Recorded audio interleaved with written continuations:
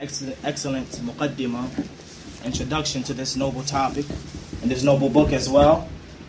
So we don't have to go into detail in that regard. Inshallah ta'ala, we will continue in our reading. And we will begin from the chapter Zaman Faridat al-Siyam, the time frame or in the obligation to fast was established.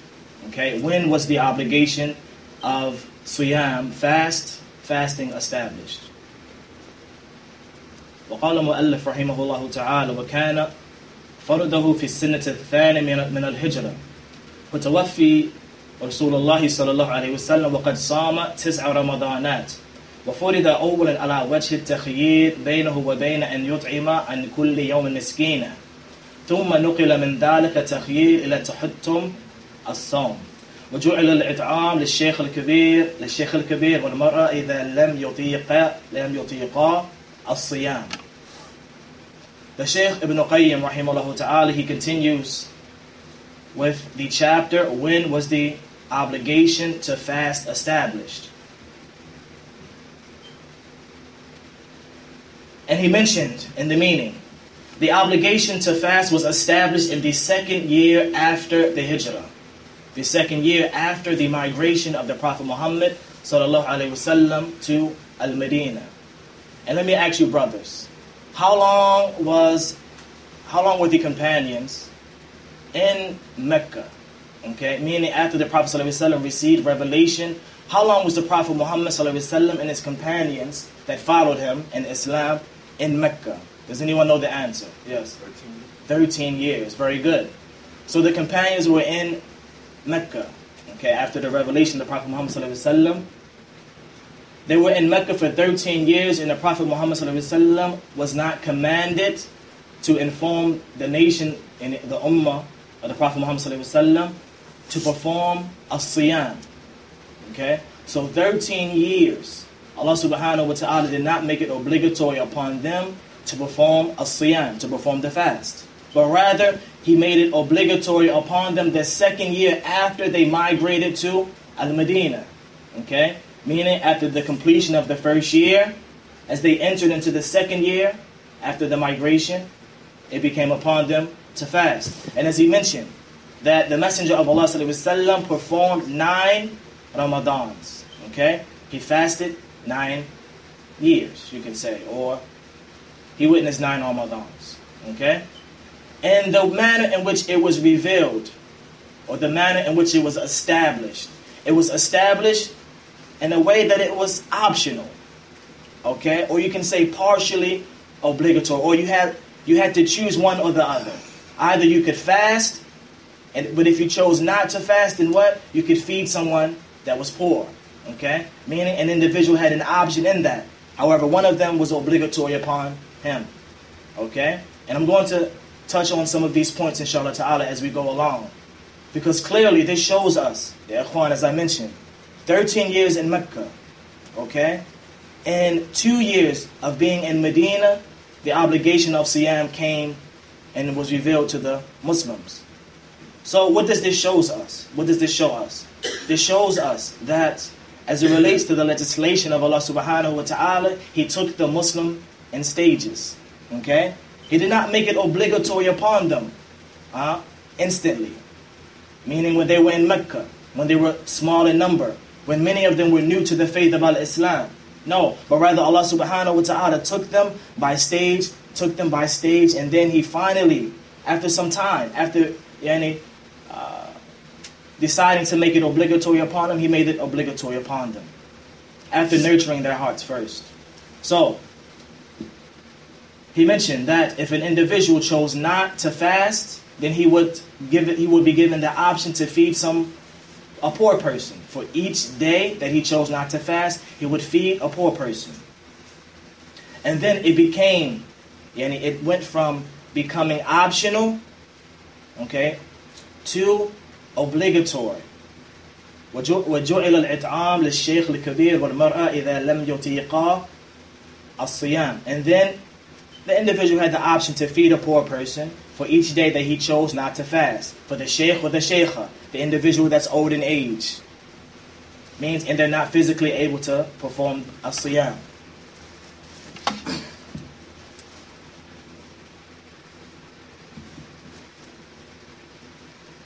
And what this shows us, ya ikhwan, and we're going to skip some points as we want to focus on other points that are more important. And as we mentioned, this shows us at-tadarruj. Okay, at-tadarruj fi tashri'. This shows us how the legislation of Allah subhanahu wa ta'ala was taken in stage. The Muslims, as I mentioned, were in Mecca for 13 years. And they were not obligated to perform as-siyam, to fast. They were not obligated to perform hajj. As some ulama mentioned, hajj was established. Does anyone know when the obligation to perform pilgrimage was established? Does anyone know what year the obligation to perform hajj was established? And it's from the pillars of al-Islam. Does anyone know? Very good. Or actually exactly the 9th year it became obligatory. Okay? Very good. The 9th year after the Muslims have migrated to Al-Medina, the obligation to perform the hajj was established. Okay? So we'll take that into mind. As we mentioned, the fast became obligatory in the 2nd year after migration. What about az-zakah? Ibn Hajar al-Asqalani mentioned that it was made obligatory. And az-zakah is the charity. It was made obligatory in what year? The 4th year after the hijrah. Okay? What about salat? Does anyone know what year? And it should be easy, inshallah ta'ala. Does anyone know what year the prayer was established? What year did it become obligatory upon the Muslims to pray? Does anyone know? Yes. Very good. Okay, the night of ascension of the Prophet Muhammad sallallahu alaihi wasallam, which was in the what? 12th year in Mecca. Okay, I mean the Prophet Muhammad sallallahu alaihi wasallam was a prophet for 12 years, and then it became obligatory upon him. Yani the last year while they were in Mecca. Okay, so let me ask you this question, ya ikhwan wa akhawat. What was Allah subhanahu wa ta'ala teaching them meanwhile? And what was the Prophet Muhammad sallallahu alaihi wasallam teaching them during this time frame? Okay? Meaning they didn't have to pray. They didn't have to fast. They didn't have to perform pilgrimage. They didn't have to give the charity, the zakah. What were they being nurtured with? What were they being taught? Does anyone know? Man Rabbuka, who's your Lord? Okay? They were being taught the tawheed of Allah subhanahu wa ta'ala. Okay? My point in mentioning this, ya ikhwan, is to show us how things are to be taken step for step. Shay'in for shay'in. Okay? As we see clearly illustrated, how Allah subhanahu wa ta'ala chose not to reveal upon the Muslims. Maybe because of their weakness at that time. Okay? Maybe because they were small in number. Maybe because their iman was not yet strong enough to perform certain actions and deeds. So Allah subhanahu wa ta'ala took them by stage, and revealed upon them what? How to worship Allah. How to worship your Lord. This is what I'm trying to illustrate. This is the point that I'm trying to make here, ya ikhwan wa akhawat. That is important, ya ikhwan, that as it relates to us, that we are to take things in stages, shay'in for shay'in. As we actually emphasized this some time back, a few weeks ago outside. Likewise, for those that are non-Muslim, for example, okay, an individual should not burden himself, or he should not feel as if because he has certain sins, he has certain ma'asi, certain things that he's struggling with, that he cannot become Muslim, because things happen in stage. Some people will lie, even for example, about an hour ago, I met an individual. He said, I invited him into the masjid. He said, no, I won't come into the masjid because I have some sin with me. I said, wallahi, don't let that be a deterrent for you, okay? Because things happen in stage. You come, you start from somewhere. This is my point. You start from somewhere, and then you work upon that. You build upon that, shay'in for shay'in. And this is actually a qa'idah in al-Islam, that al-aham fal-muhim, the most important affairs are to be given preference over that which comes after it. Because we clearly have the hadith illustrating this. Of the Messenger of Allah sallallahu alaihi wasallam, عن ابن عباس رضي الله تعالى عنهما لما بعث معاذ ابن جبل رحمه الله رضي الله تعالى عنه إلى يمن فقال يا معاذ إنك تأتي قوما أهل الكتاب فأول ما تدعوهم إليه الشهادة أن لا إله إلا الله وأن محمد رسول الله. The Messenger of Allah ﷺ mentioned in a narration that was narrated by Ibn Abbas, may Allah be pleased with them both. Mu'adh, in relation to the time when he actually sent Mu'adh ibn Jabal to Yemen, he said, O Mu'adh, surely you're going to the people from the people of the book, so let the very first thing that you call them to be that none has the right to be worshipped except Allah, and that Muhammad is the messenger of Allah. And then he stopped. فَإِنْهُمْ عَتِيعُوكَ لِذَلِكَ. And if they obey you in that, meaning if they establish the tawheed of Allah subhanahu wa ta'ala first, they establish how to worship Allah, and they remove the deities that they're worshiping, the idols. Okay? And they stop worshiping those idols. And they stop calling upon man in their prayers and the likes of this. And they follow the sunnah of the Messenger of Allah ﷺ, if they obey you in that, and then take them to the next level. فَإِنْهُمْ عَتِيعُوكَ لِذَلِكَ. And if they obey you in that, فَعَلِمْهُمْ. Then inform them. أَنَّ اللَّهَ افْتَرَضَ عَلَيْهِمْ الصَّلَوَاتُ الْخَمْسِ بِكُلِّ يَوْمٍ وَاللَّيْلَةِ. And if they establish that, then inform them that the prayer has become obligatory upon them. Okay? And each day and night. Meaning taking the Muslims in stage. Meaning he's commanding Mu'adh to go and teach them to tawheed of Allah subhanahu wa ta'ala. Teach them how to worship Allah subhanahu wa ta'ala first. And then when they establish that, then teach them that which comes after it. Okay? And then that which comes after it. You go on into the az-zakah. And so on and so on. Okay? So this clearly shows us how things are to be taken in stage. And as he mentioned, Ibn Qayyim, and continuing from this chapter, in regards to the time when the obligation of fast was established, he mentioned that if an individual feared for himself, such as the older individuals, and they feared harm for themselves, or they were sick and they were unable to fast, then they would have to feed for each day. Each day that they weren't able to fast, an individual that was miskeen, a poor individual.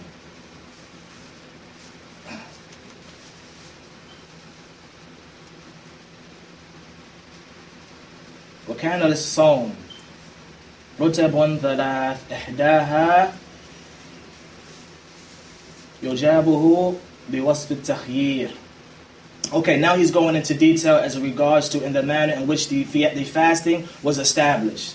He said that first it was established in a manner in which it was optional. Obligatory / optional, meaning that you had to choose one.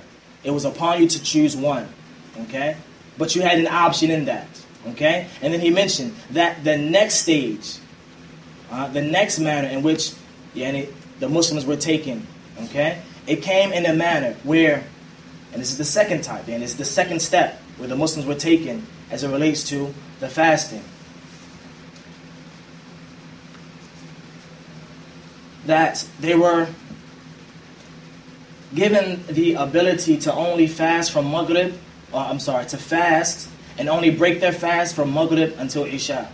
Okay? Meaning they had to fast during the day all the way up until Maghrib, and they were able to break their fast. Similar to us today. However, they only had this time frame in between Maghrib wal Isha. In between Maghrib and Isha to break their fast. Do we understand this concept?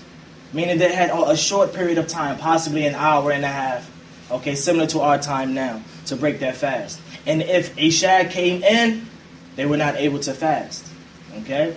Meaning they had to continue their fast. They had to continue their fast. So once again, from Fajr, as we know, in the morning time, we have to begin our fast. And then we fast all the way up into Maghrib, and then we break our fast, we eat. Okay? The Muslims during that time only had the chance to break that fast in between Maghrib and Isha. Okay? And if an individual slept before that, then he wouldn't be able to break his fast. Even if he woke up in between Maghrib and Isha, then he still wasn't given the option to break his fast, because he actually slept upon that. Okay? My point in mentioning this is how Allah subhanahu wa ta'ala takes the Muslims in stage.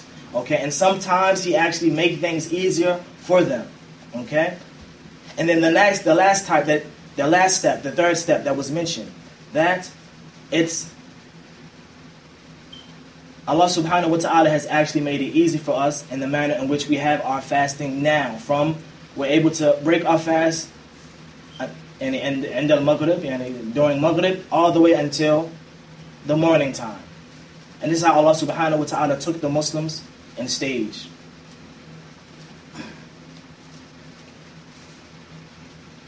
And we'll go inshallah ta'ala to the next chapter. فصل إكثار العبادات في رمضان. This chapter is entitled the performance of actions of worship, and the plentiful actions of worship in the month of Ramadan. Okay? فصل وكان من هديه صلى الله عليه وسلم في شهر رمضان الإكثار من أنواع العبادات. فكان جبريل عليه الصلاة والسلام يدارسه القرآن في رمضان. وكان إذا لقيه جبريل أجود بالريح من ريح المرسلة. وكان أجود الناس أجود ما يكون في Ramadan. So, the Shaykh he mentioned in this next chapter that is entitled that an individual, and it's entitled the performance of the actions of worship in abundance. It mentions that it is from the guidance of the Messenger of Allah sallallahu alaihi wasallam, our noble Prophet Muhammad sallallahu alaihi wasallam, that during this month of Ramadan, he would increase in his actions of ibadat, of worship. So that Jibreel alayhi salatu wasalam would teach him the Quran during this month of Ramadan. Okay? And likewise, the Messenger of Allah sallallahu alaihi wasallam he would hasten towards giving the charity. So much so it's been mentioned that he was so quick to give charity during this month of Ramadan that it was similar to the wind, okay, the quick wind that blows. أجود بالخير من الريح المرسلة. وكان أجود الناس, and he was also the most noble of individuals as it relates to this month of Ramadan, meaning in his actions of ibadat and worship. ويكثر فيه من الصدقة والإحسان وتلاوة القرآن والصلاة والذكر والاعتكاف. And he would busy himself with plentiful actions of sadaqah, and he would give much charity.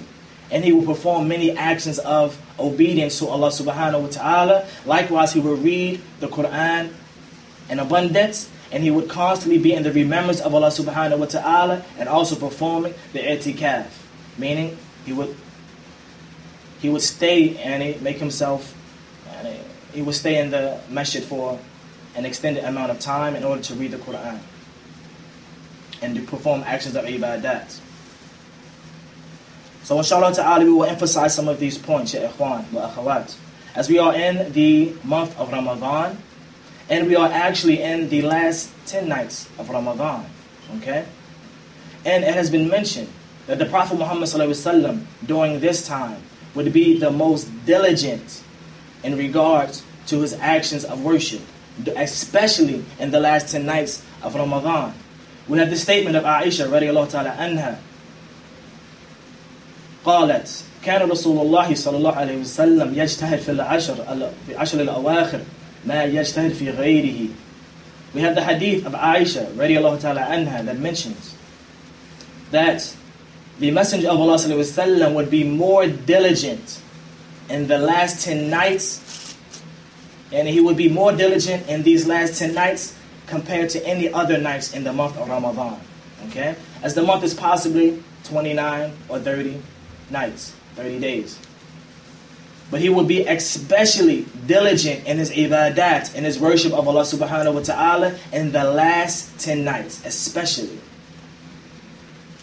Likewise, we have another statement of Aisha radiallahu ta'ala anha that mentioned that Prophet Muhammad sallallahu alaihi wasallam, he used to mix his nights with salah and resting. Okay? During these first 20 nights.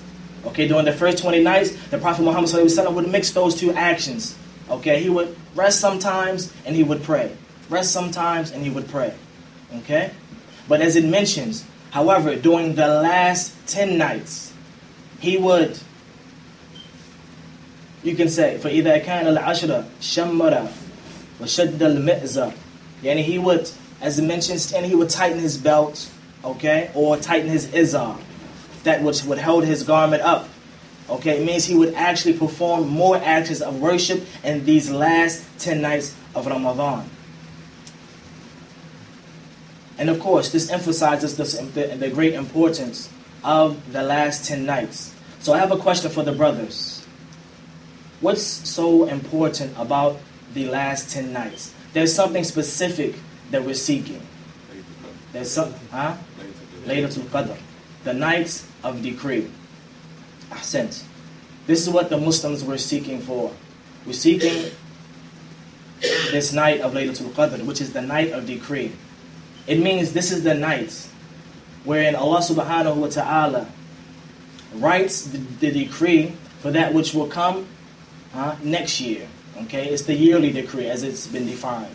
As there are different types of decrees. Okay, as we know, the first thing that Allah subhanahu wa ta'ala created was what? The qalam. And He told it to write. He created the pen. And He said, write. And then the qalam asked him, what do you want me to write, O Lord, my Rabbi? Okay, O Rabbi, Ya Rabbi.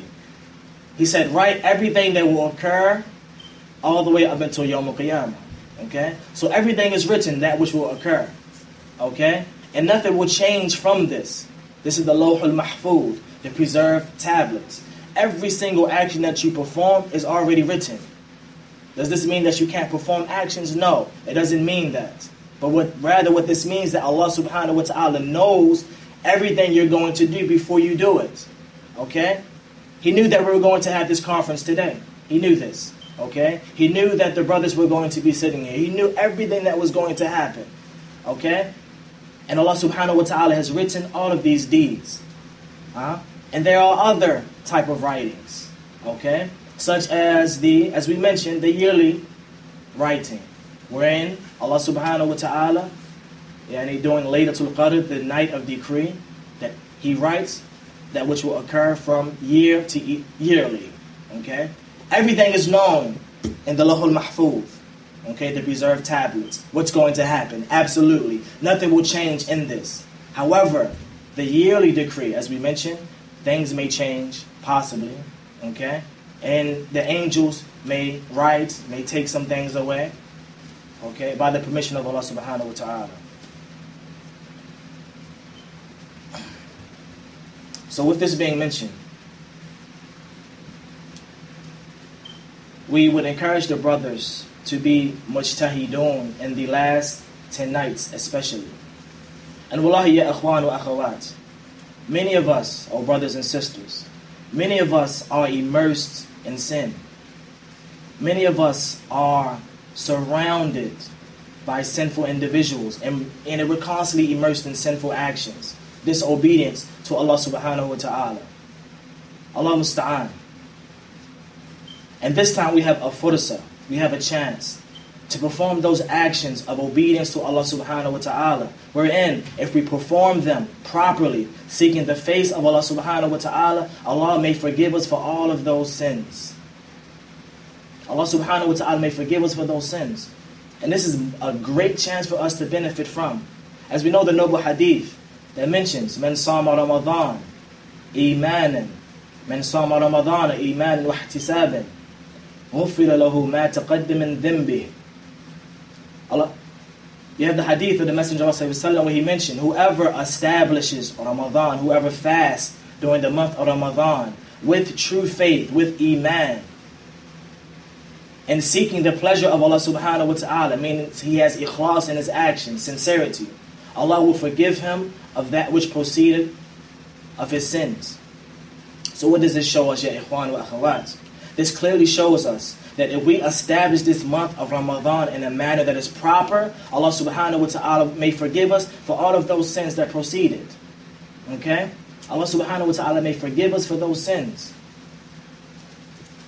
And this is a noble chance, wallahi, because we don't know when our time is going to come. None of us know. Okay? An individual may leave out here today, la qadar Allah, and he may not return tomorrow. His soul may not return to him when he wakes up and he may not wake up this morning. Okay? So this shows us, ya ikhwan, that we should be diligent during this time. And there's something I want to speak about, inshallah ta'ala, and it's kind of outside of the topic, or not in the correct order. The Messenger of Allah sallallahu alaihi wasallam mentioned that there are two blessings that mankind is severely negligent in regards to.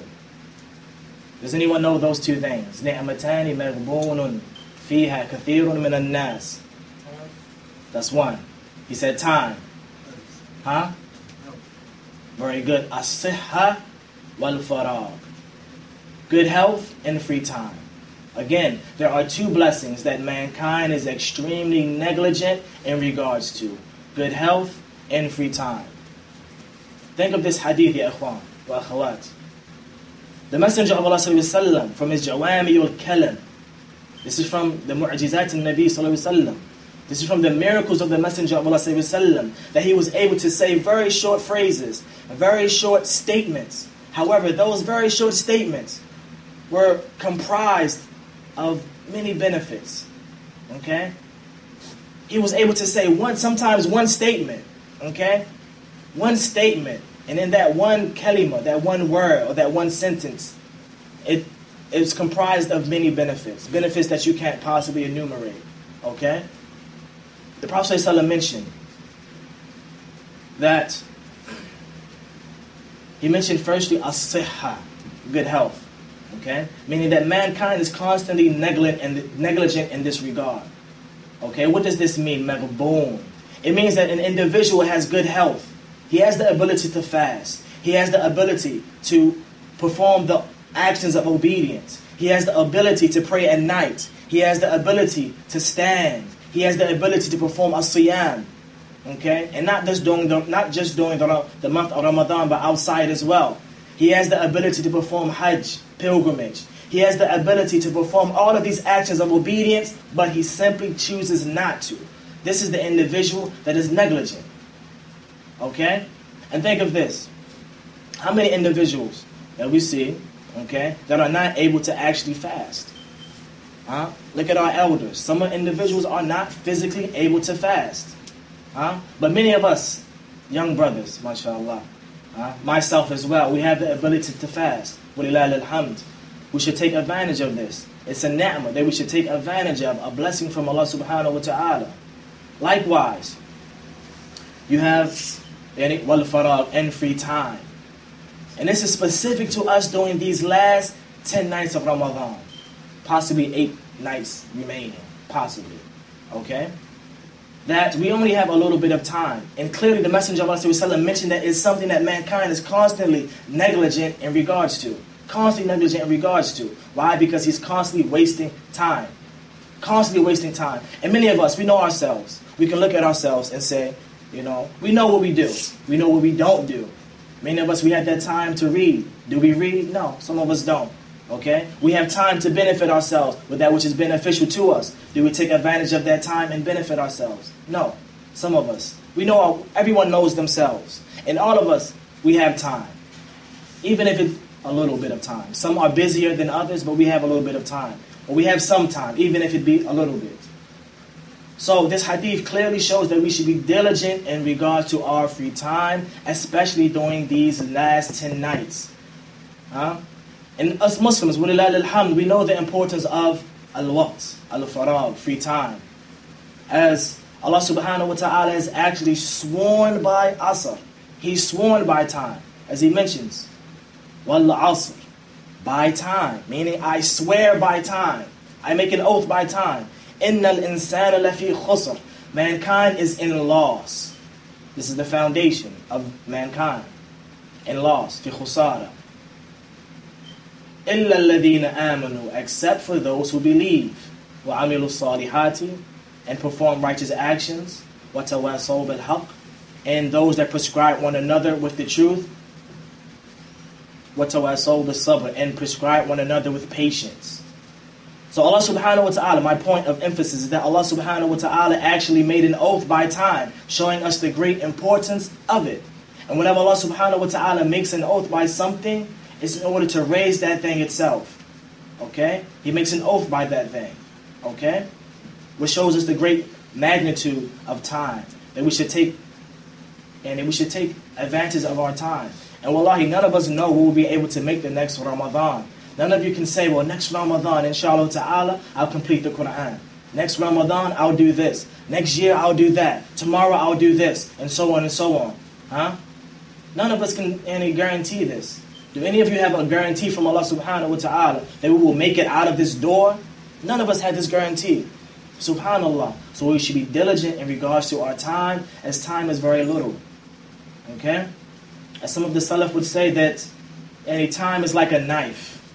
Okay? If you don't use it properly, it will cut you. You see? If you don't use time properly, this knife, then it will cut you. It will harm you. So it can be for you or against you.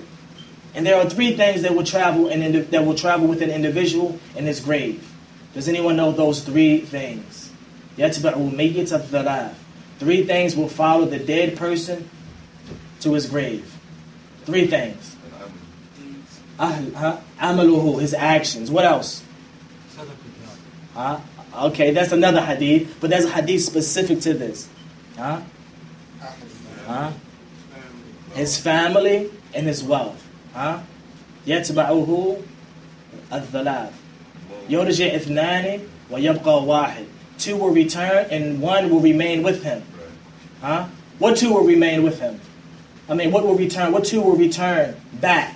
What will not be? أَهْلُهُ وَمَالُهُ. His wealth and his family will return. Okay? His wealth cannot enter into the grave with him.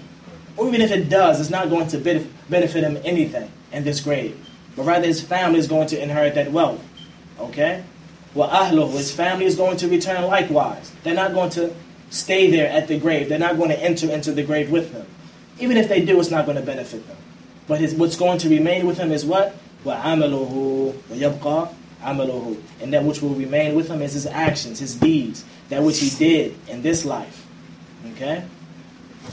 Which shows us what, ya ikhwan? That we should take advantage of this great month of Ramadan, and especially these last 10 nights. And we should do away with the excuses.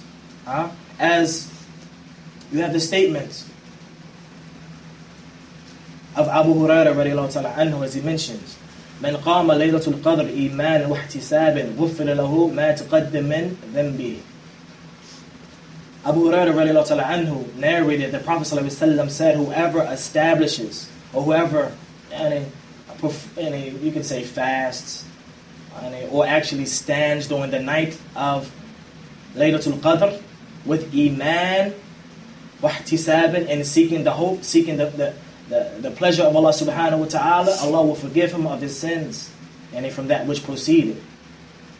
And of course this relates to the sins, the minor sins. Okay? As we have minor and we have major sins. As it relates to those major sins, and it's upon us to perform a tawbah from those major sins. However, from the minor sins that an individual may fall into, those sins will be forgiven. First one.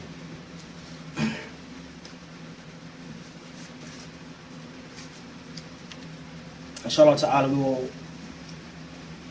end shortly, inshallah ta'ala, briefly, but we will focus on some of the points that we mentioned earlier.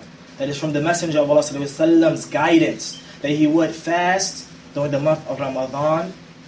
He would increase in his actions of ibadat, of worship. And Jibreel alayhi salatu wasalam would read the Quran to him in every Ramadan. Do we know during the last year before the Prophet sallallahu alaihi wasallam died, Jibreel read the Quran to him twice. Okay?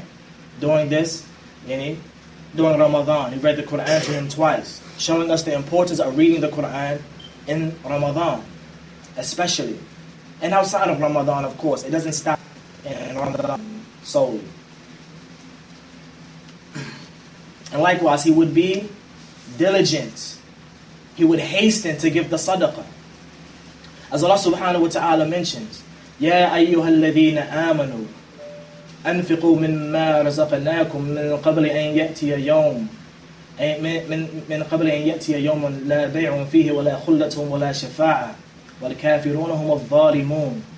Allah subhanahu wa ta'ala mentions, Ya ayyuhal ladhina amanu, O you who believe, anfiqu mimma razaqanakum, spend, give charity from the wealth that Allah subhanahu wa ta'ala has provided you with.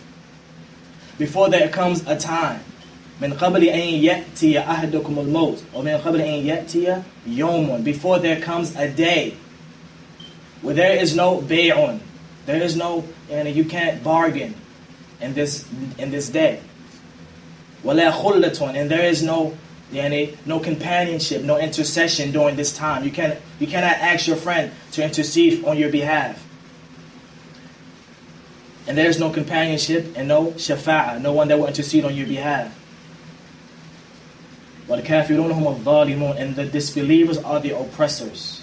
So Allah subhanahu wa ta'ala mentions, He's calling ya ikhwan wa akhawat to give sadaqah, to give charity before there comes a time when you cannot bargain, you cannot pay for good deeds. It's impossible. So you have to be diligent in giving sadaqah, as the Prophet ﷺ would be more diligent in giving sadaqah, especially during Ramadan. Quicker than the R.E.D.A. Think of the R.E.D.A, the wind, ya ikhwan wa akhawat.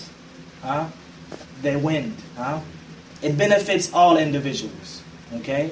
For example, in the summertime, for example, we love the wind, and it benefits us, especially when we're in shade. Okay? Think of this, the Prophet ﷺ would hasten to give charity, especially during this time, similar to the wind, and the wind benefits everyone, meaning he would hasten to give sadaqah to anyone, the Muslims, the non-Muslims, and the likes of that. He hastened, okay? And given the comparison to the wind, as has been mentioned in the hadith. Likewise, he would be diligent in reading the Quran. And he will likewise be diligent in remembrance of Allah subhanahu wa ta'ala and al-i'tikaf, as our brother inshallah ta'ala will cover the ahkam of i'tikaf, of staying in the masjid during these nights, inshallah ta'ala. And continuing, it says, وَكَانَ يَخُصُّ رَمَضَانَ مِنَ الْعِبَادَاتِ بِمَا لَا يَخُصُّ غَيْرَهُ بِهِ مِنَ الشُّهُورِ حَتَّى إِنَّهُ كَانَ لِيَوَاصِلْ فيه أحيانا ليوفر ساعات ليلته ونهاره على العبادات. It says that the Messenger of Allah ﷺ, he would specify the month of Ramadan for his actions and his actions of worship, not similar to other months. Meaning he would focus specifically upon this month of Ramadan to perform those actions of worship, and not similar to how you would perform it during the other months outside of Ramadan. I mean, he would be more diligent during the month of Ramadan.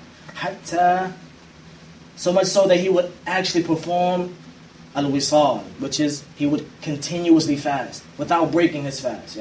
Similar to during Maghrib, we break our fast. The Prophet ﷺ would actually be diligent in staying in the worship of Allah subhanahu wa ta'ala so much that he wouldn't break his fast at times. So much so that the companions asked him about this. They said that we want to fast like this. We want to perform al-wisal, which is a continuous type of fast, without breaking, without having any iftar, without breaking your fast. Ramadan, mashallah, Maghrib, we're waiting to break the fast. We hasten to breaking our fast, which is from the Sunnah, walillahil hamd. But the Prophet Muhammad sallallahu alaihi wasallam, during this time, he would perform al-wisal. He would be diligent in his actions of worship, reading the Quran, remembering Allah subhanahu wa ta'ala so much in abundance that he wouldn't break his fast for an extended amount of time. So much so the companions asked him, O Messenger of Allah, we want to perform this similar type of fast. We want to have a continuous fast similar to yours. He actually prohibited them from doing that. And he said, Lastu kahiyatikum, inni abitu. وفي رواية إني أظل عند ربي يطعمني ويسقيني. He said, I am not similar to you, okay? But rather my Lord, He feeds me and He provides drink for me, okay? And some individuals from the scholars have actually had difference of opinions in regards to this statement. What is this sharab? And what is this ta'am? What is this food and this drink? And to make it ikhtisaran, to make it abridged, some of them say that it's actually a type of ta'amun hissi. It's an actual type of ta'am, actual food and drink. Okay? And then the others, they say, no, it's a type of ma'nawi, or type of Allah subhanahu wa ta'ala nurtures his heart with food and drink, not actual physical food and drink. So there are those two statements from the ulama. Okay? And as we know, this book covers a lot of masail, a lot of issues dealing with fiqh. Okay? It covers a lot of the issues dealing with the rulings of fasting, breaking the fast. Okay? But we will skip a lot of those. And we will suffice with one statement by the Messenger of Allah sallallahu alaihi wasallam, where he mentions, وقالت عائشة رضي الله تعالى عنها نهى رسول الله صلى الله عليه وسلم عن الوصال رحمة لهم. Aisha رضي الله تعالى عنها mentioned that the Prophet صلى الله عليه وسلم prohibited the Muslims from performing a continuous type of fast out of mercy for them, out of rahmah for them. Okay? And then you have the statements of the Messenger of Allah sallallahu alaihi wasallam, which also indicates clearly that we should hasten to break our fast, and there's actually a virtue in breaking our fast. As Abu R.E.D.A. radiallahu ta'ala anhu mentions, لا يزال الدين ظاهرا ما أجل الناس الفطر إن اليهود والنصارى يؤخرون. Abu R.E.D.A. radiallahu ta'ala anhu mentioned that this religion will remain upon the truth as long as they hasten to break it and to break their fasts. For surely the Jews and the Christians, they prolong the breaking of the fast. Meaning it's from the ways of the Muslims to hasten to break their fast. And then you have the next chapter that talks about the establishment of the month of Ramadan. And walillahil alhamd, we're already in the month of Ramadan. And we will suffice with one statement, inshallah ta'ala, to abridge this issue, as it has arisen some difference of opinion amongst the people in regards to the sighting of the new moon. How do you establish that the month of Ramadan has been established? And actually there's valid and a difference of opinions at times, as long as an individual is not depending solely upon the calendar. And this ummah does not depend upon calendars, but rather it depends upon what? The ru'ya. Seeing and witnessing the hilal, the new moon. As Allah subhanahu wa ta'ala mentions, وَمَنْ شَهِدَ مِنْكُمُ الشَّهْرِ فَلْيَصُمْ. Whoever witnesses it from you, meaning the entrance of the new month, the month of Ramadan, then let him fast. Okay? This clearly illustrates to us what? That when we witness the new moon, it's upon us to fast. Okay? And we should leave off these calendars. Okay? This is not the ummah that does these type of things, but rather we depend upon the sighting of the moon. And this is the prescribed sunnah of the Messenger of Allah sallallahu alaihi wasallam. And there are two other chapters that we wanted to cover. However, we will suffice with that, inshallah ta'ala. 45 minutes? Okay. Lastly, inshallah ta'ala, and abridged of what we mentioned, and abridging that which we mentioned, we would like to encourage the brothers and the sisters to put forth as much effort as you possibly can during these last months, these last nights of Ramadan. As we mentioned, our days are short. Life is short in general. We all know this. Some of you may look at your gray hairs today, subhanAllah, and you may reflect upon when you had no gray hairs, okay, or when you were young in age, okay. So life is very short, and we should put forth effort and be diligent in regards to our time. Al-waqt kasayf. The time is like a sword or a knife.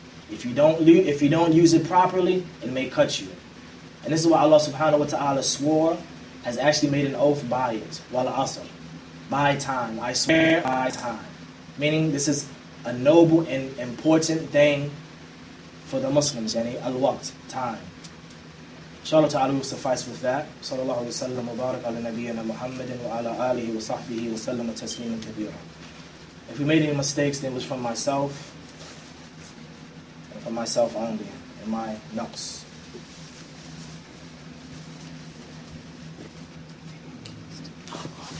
I get it when I finish. I'm announcing. Our moderator, Faris. I don't know where he's at. Akil, I don't know where our moderator is.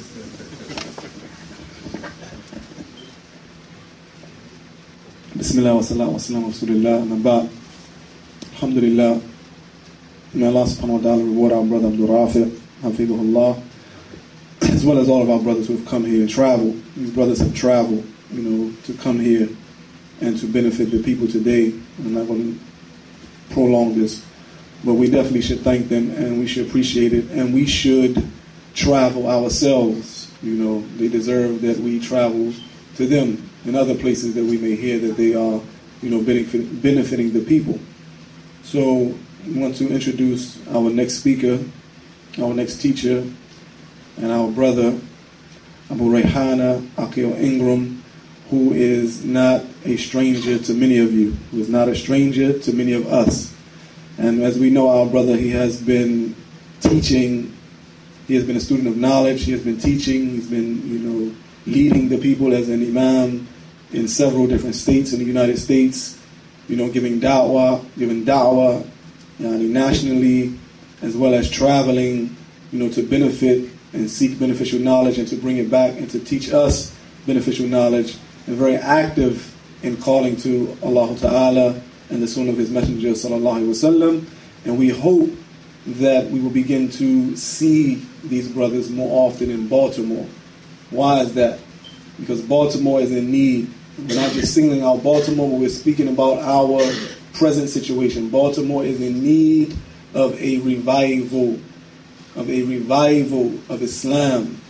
And this is not exiting people out of Islam, but it is need of a revival of Islamic teachings, of Islamic knowledge, of Islamic activities, of the brotherhood. As we see today, brothers from Masjid al-Haq, brothers from Masjid Ihsan, brothers maybe possibly from Masjid Mu'mineen and Masjid Salam, and some of the masajid, maybe Masjid Umar. We see us gathered here today. It is possible. For some time, my existence in Baltimore, you find that you go to one masjid and you only see the people from that masjid. You don't see the people gathering, uniting, joining with one another for a benefit, cooperating upon birr and taqwa. But this is something that we encourage, that this is not just something that is, during the month of Ramadan, but outside of the month of Ramadan, that we begin to unify and upon that which is correct and utilize our resources for one another in order to strengthen the call to Allah. It's about the call to Allah subhanahu wa ta'ala. It's not a call to a place, not a call to an individual, it's not a call to anything, any group or any clique. This is the call to Allah. And the call to Allah subhanahu wa ta'ala is a call that does not, it is not something that, how do we say this? It's not something that discriminates. It's not something that discriminates. Everybody have the right to be called to Allah subhanahu wa ta'ala. Everybody has the right to be called to Islam. And this is what the Muslim wants. He wants all of the creation to the best of his ability to be guided. And we know that Allah ta'ala, what He has said about that, but we try our best. Now, so we want to introduce our brother, Abdur-Raafi Akil Ingram, to benefit you all in the short time that we have to do this before time to break the fast. فليتفضل أخي مشكورا مأجورا. 5 minutes? Okay. We said we give it 5 minutes, inshallah. I could keep talking. We're going to keep... No.